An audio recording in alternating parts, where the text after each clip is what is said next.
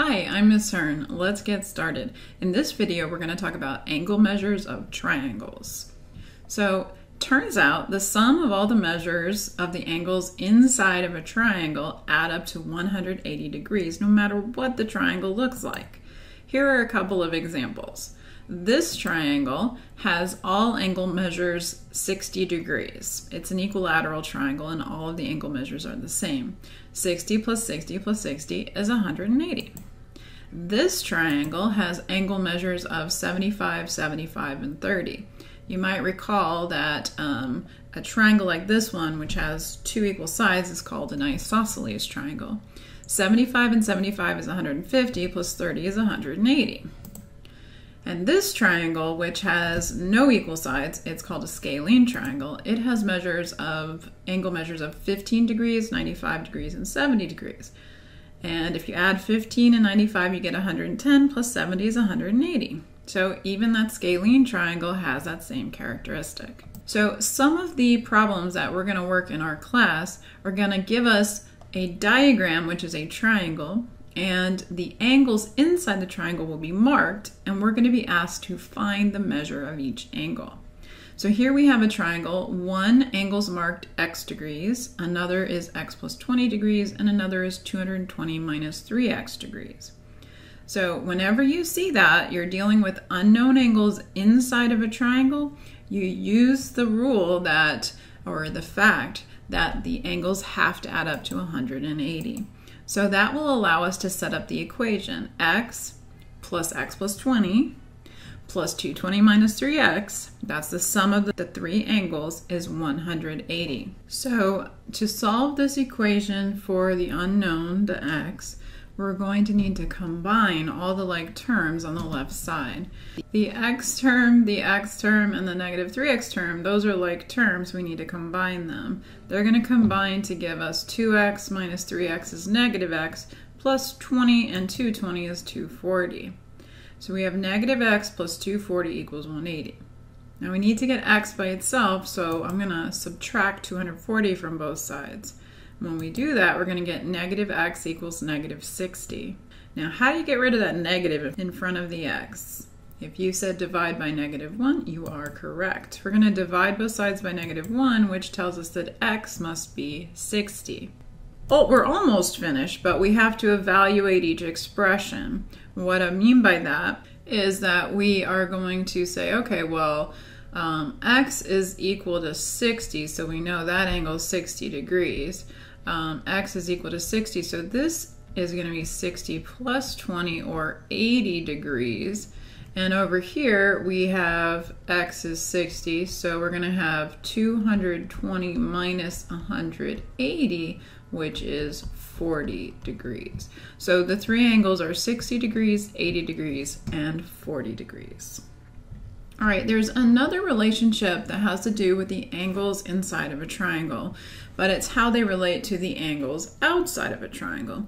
If you extend any one side of the triangle, we get what's called an exterior angle, like angle 4. And it turns out that the two angles not adjacent to angle 4, not the one that's immediately inside of the triangle next to angle 4, but the two what are called opposite interior angles, number 2 and 3, have to add up to the same measure as angle 4. So the measure of angle 4 is equal to the measure of angle 2 plus the measure of angle 3. This is a direct result of the fact that the interior angles add up to 180. That would mean that angle 1 plus angle 2 plus angle 3 adds up to 180. And we also know that angles 1 and 4 are supplementary. They add up to 180 because they form a straight angle. So angle 1 plus angle 4 also adds up to 180. So it must be that angle 2 and 3 are contributing the same amount of degrees as angle 4, if you want to think about it that way. In any case, we memorize that the exterior angle, angle 4, is equal to the sum of the two opposite interior angles. So let's look at a problem where we could use that fact. Here we're given a diagram with three marked angles. it says find the measure of the exterior angle indicated below. Here's the exterior angle that we're looking for. It's marked 3x minus 40. Now, they tell us that these two opposite interior angles are x plus 20 degrees and x degrees.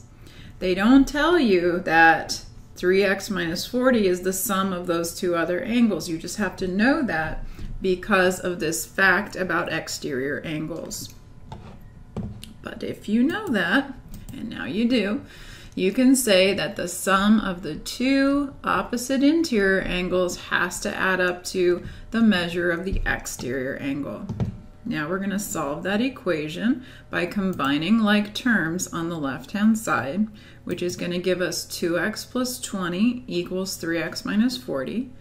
And now when we're solving an equation and we have x terms and we have constant terms, we want to get the x terms to one side and the constant terms to the other. So the next thing I'm going to do is subtract 2x from both sides, and I'm going to add 40 to both sides. And that'll take care of both of those, moving the x term and moving the constant term. So we're going to get x equals 60. And then we have to answer the question that was asked. We weren't asked to find x, we were asked to find the measure of the exterior angle, which is 3x minus 40. So we're going to have to plug 60 in for x. So 3 times 60 is 180 minus 40 is going to give us 140 degrees. Here's another homework example from my labs. It says, in triangle ABC, angles A and B have the same measure, while the measure of angle C is 54 degrees more than the measure of either angle. What are the measures of the three angles? Okay, so that's a lot to sort out. So what you want to do is anytime a geometric figure is mentioned, draw a picture. So I'm going to draw a triangle. It doesn't matter if I draw it accurately, just something that will help us to visualize what's happening. Now I've drawn this triangle. It does have two angles that appear to be the same measure. So I'm going to label C the one that's the different angle up top, and I'm going to let A and B be the two side angles. Now we know that angles A and B have the same measure, so I'm going to call them both little a. C is 54 degrees more than either of those. So what's 54 degrees more than A? A plus 54. So now I have labeled all of the angles myself. And now we're supposed to find the measures of the three angles. So that means that we have to just know the relationship between them.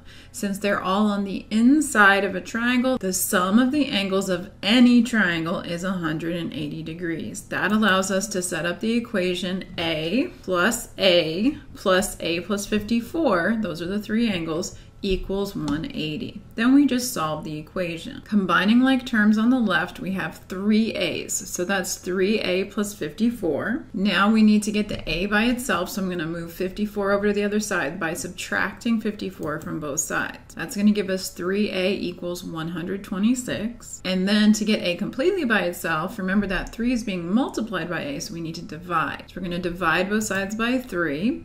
Which gives us a equals 42. But now we have to make sure we answer the question. We are being asked for the measures of all three angles. Angle C is a plus 54, so 42 plus 54 is 96. So the measures of the angles are 42 degrees, and 96 degrees. I hope you found this video helpful. If you did, please give it a thumbs up. That helps other students to find the video.